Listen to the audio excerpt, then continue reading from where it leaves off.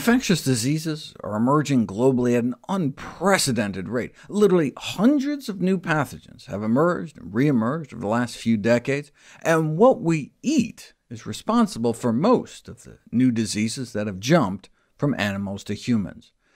In response to the torrent of emerging zoonotic, or animal-to-human diseases, three of the world's leading authorities, the World Health Organization, the Food and Agriculture Organization of the United Nations, and the World Organization for Animal Health, held a joint consultation to determine the key underlying causes. First on their list was the increasing demand for animal protein. The greatest swords of Damocles dangling are the H5 and H7 bird flu viruses blanketing much of the Earth. A bird flu pandemic could be devastating, given their current upwards of Ebola-like flip-of-the-coin death rates. Given that the emergence of these deadly bird flu viruses, H5N1 and H7N9, are linked to intensification of the poultry sector, there have been calls for the deindustrialization of animal production. For example, as suggested here in the Annals of the New York Academy of Sciences, replacing large industrial units with smaller farms with lower stocking densities, potentially resulting in less stress, less disease susceptibility, less intense infectious contact, and smaller infectious loads. Maybe they're the ones that could use a little social distancing. The American Public Health Association, the largest and oldest association of public health professionals in the world, has called for a moratorium on factory farming for nearly 2 decades now. Maybe COVID-19 is the dry run we needed, the fire drill to awake us from our complacency and reform the food system before it's too late. But if, as the Food and Agriculture Organization of the United Nations visualized it, the next pandemic starts with increased demand for poultry products, before ending up with human-to-human transmission, maybe we need to move beyond just giving these animals some more breathing room. This editorial in the Journal of the American Public Health Association goes beyond just calling for a de-intensification of the poultry industry, questioning the prudence of raising so many animals for food in the first place.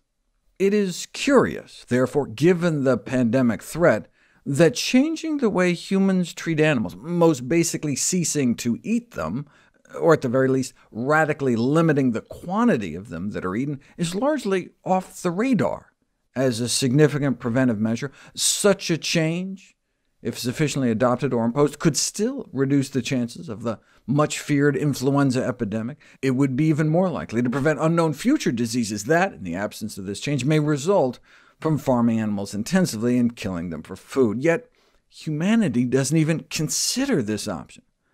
However, thanks to food innovations, this may be changing.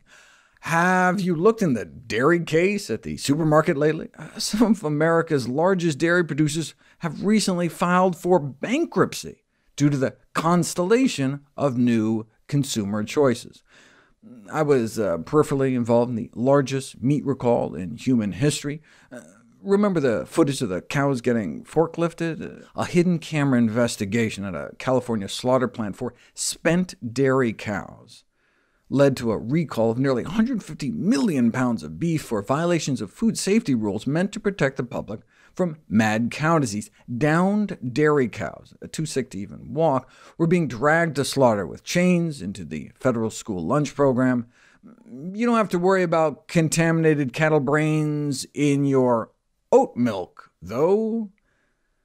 Plant-based milks are a no-brainer. But you can see what I'm saying, right? Yes, you can pass public health regulations to stop the cannibalistic feeding of slaughterhouse waste to dairy cows, or you can just provide the public better alternatives and let the market eliminate the risk entirely because there's no prions in plants.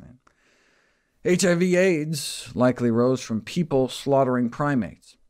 30 million people wouldn't be dead right now if we were eating meals from bushes instead of bush meat. We can't get coronaviruses from cauliflower. There is no flu in falafel production, no matter how tightly you crowd the balls together. What I'm saying is our food choices don't just affect our personal health, but our global health, not just in terms of climate change, but in terms of stifling pandemic risk. There's been a tremendous surge in interest in diversified protein sources, given the increasing consensus that reduced meat consumption is critical for addressing both the climate crisis and our burgeoning epidemics of lifestyle diseases. Eating less meat may not only help save the world, but could help prevent the loss of more than 10 million human lives a year. To their credit, in 2016, the Chinese government recommended that citizens cut their meat consumption in half, in part to reduce their growing rates of chronic disease. A completely plant-based diet might reap $30 trillion from the health benefits alone, and that would be just from the lowered rates of chronic diseases like cancer, heart disease, type 2 diabetes, not even factoring in the decreased catastrophic pandemic risk. What we eat doesn't just affect our personal health, but our global health in more ways than one. Making healthier choices could also help mediate the next coronavirus epidemic, not only at the source by sidestepping wet markets, but by also decreasing the rates of comorbidities found to increase the risk in all the deadly coronaviruses, SARS, MERS, and COVID-19. Consider the underlying risk factors for COVID-19 severity and death: obesity, heart disease, hypertension, type 2 diabetes, and chronic pulmonary disease. In virtually all studies, vegetable protein is superior to animal protein in terms of lower rates of heart disease and type 2 diabetes and lower blood pressure than animal protein. Here's a meta-analysis published a few months ago on diabetes risk in animal protein consumption. For hypertension, meat, including poultry, may contribute to a higher risk of high blood pressure. Meat may even be associated with impaired lung function, increasing the risk of lung diseases like emphysema. The same diet that can help you survive this pandemic can also help prevent the next. So instead of propping up the meat industry to the tune of $100 million taxpayer dollars a month and forcing meat plants to stay open, pandemic-proof your diet. Thankfully, expanded options are now hitting the meat case as well. No longer a niche market for vegetarians, major meat producers have started blending in vegetable proteins to make hybrid meat products like Purdue's Chicken Plus Nuggets or Tyson's Whole Blend Sausage Links. Smithfield, the world's largest pork producer, recently debuted an entire line of plant-based products. Hormel has a new plant-based line too. The purveyors of Spam now believe in the power of plants. Check out this headline from a few weeks ago. KFC to roll out Cargill's plant-based chicken across China. Talk about a cultural revolution.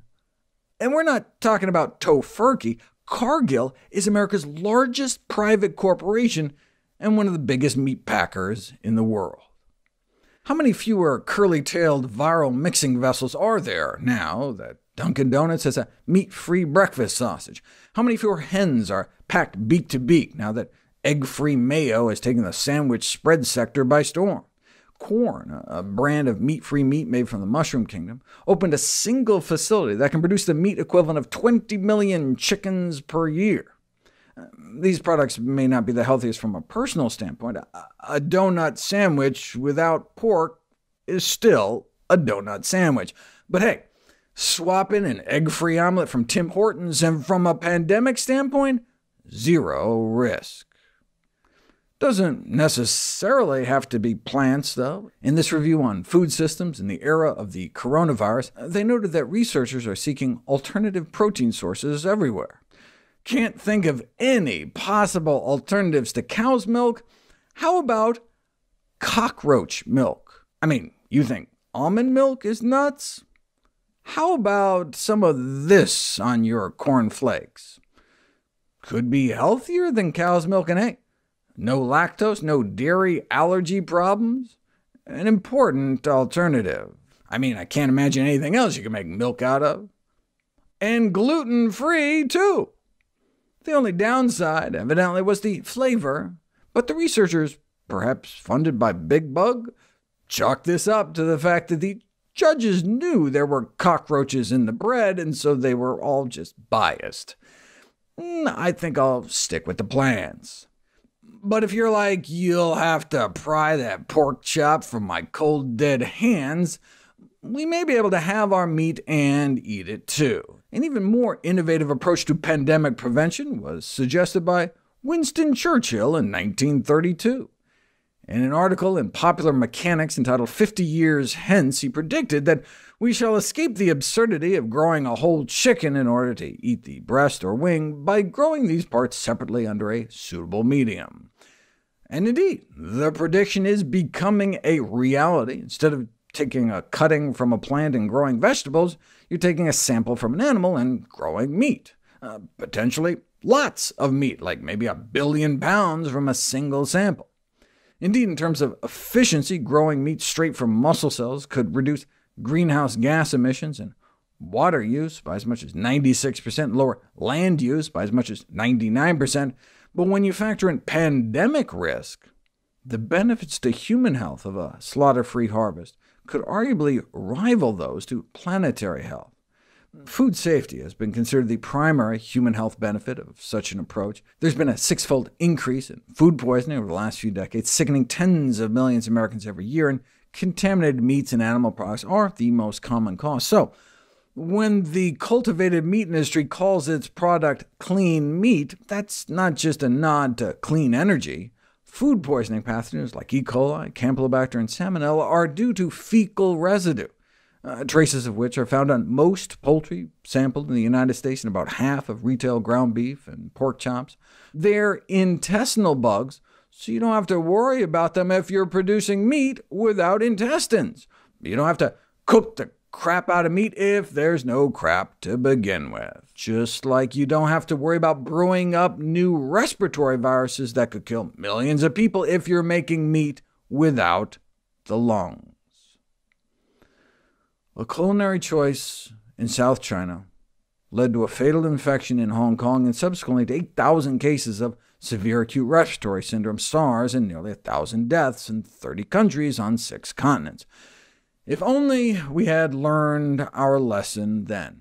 We may be one bushmeat meal away from the next HIV, one pangolin plate away from the next killer coronaviruses, and one factory farm away from the next deadly flu. Tragically, it may take a pandemic with a virus like H5N1 before the world realizes the true cost of cheap chicken.